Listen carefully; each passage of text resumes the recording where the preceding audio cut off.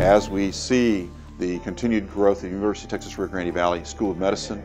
the growth in our residency programs at DHR working in tandem, and that as we move forward, public-private partnerships are going to be a very important part, I think, of what happens in our community as we move forward to find,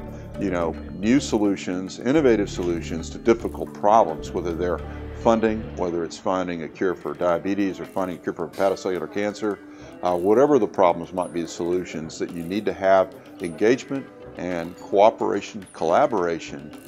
across the community to be able to come up with those solutions.